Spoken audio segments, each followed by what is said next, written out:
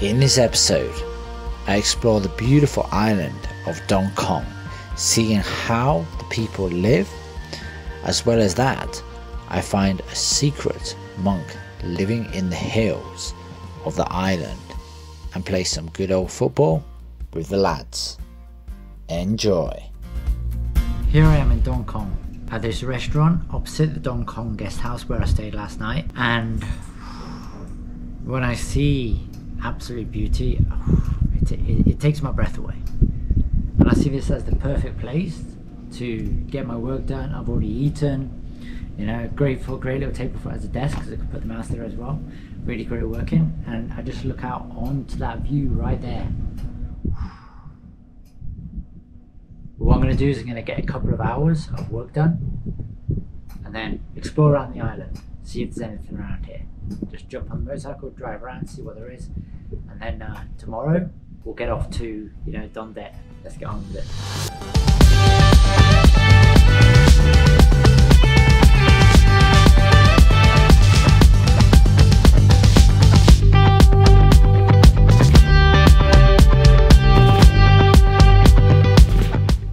Happy to say the work is finished. Let's go explore Don Khong.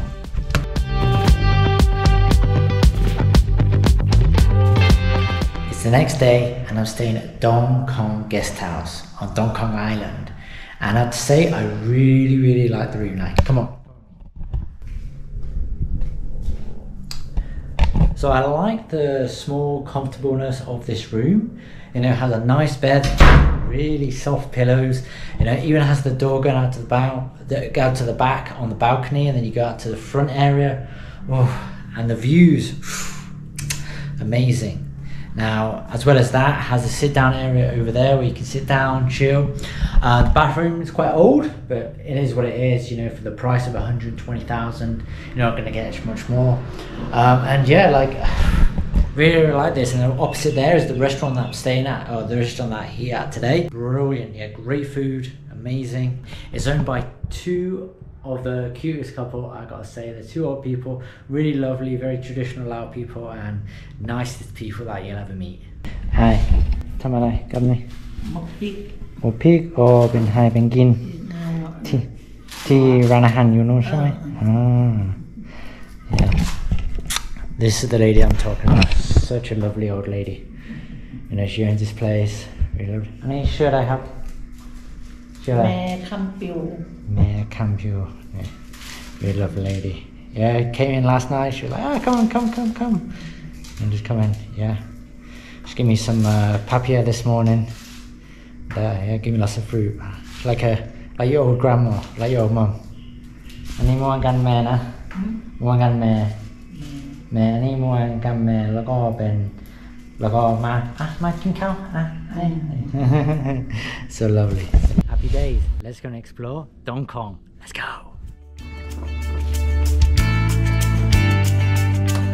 I jumped on my bike and I started to explore the island. I love how simple it is here and how people are living basic life. They don't need much to be happy here. And that's one of the things I really liked about the island, is just the simplicity of it.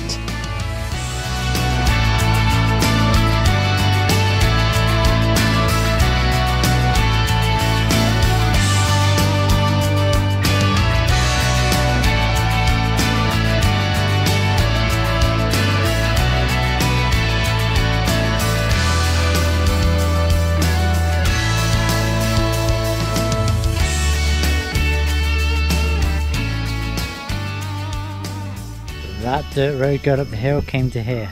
And this guy's got a cool little house here.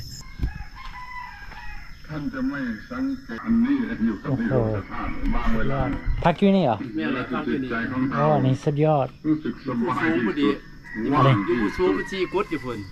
Oh, and he's a yard. Oh, and he's a na?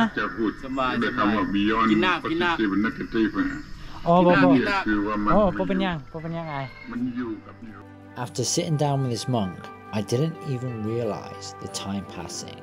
I spent over an hour with him just chatting, you know, sharing stories, sharing my journey. And it's really amazing to see his perspective on life and how he sees things, as well as how simple he lives and how happy he is. It was truly inspiring to meet a character like him. Amazing guy. Got my hot chocolate too. Some Ovaltine.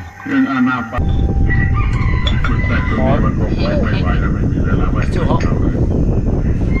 It's a great conversation. Enjoy, enjoy.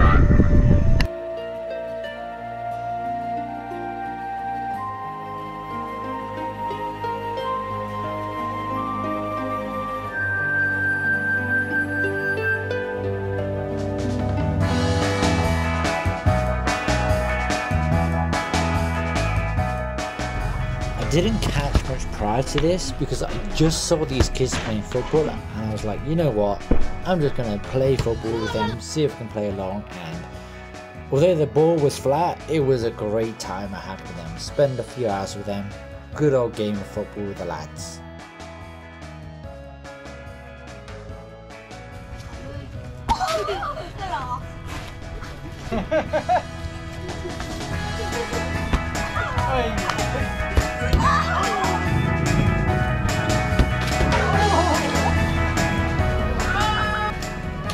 Gonna go buy new football with these boys here. Play some real football, eh? Football, mate, come on. Yo! Ah, ai? Anh đi go. Anh mi đi go. Nè. Nè bò. À, ở đây, phòng sư. Kìa. Đi. Ok, khóc cha đứa. Ta, phải lên. Phải lên.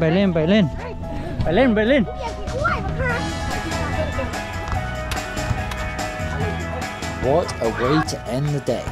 Good old game of football with the lads is a language anybody can speak. After that, I went back off to my guest house and then got ready for the next day. With that said, I'll see you in the next episode.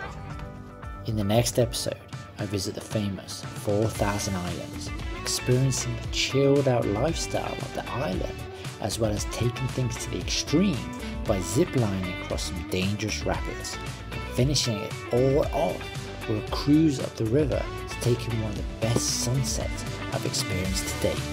See you there.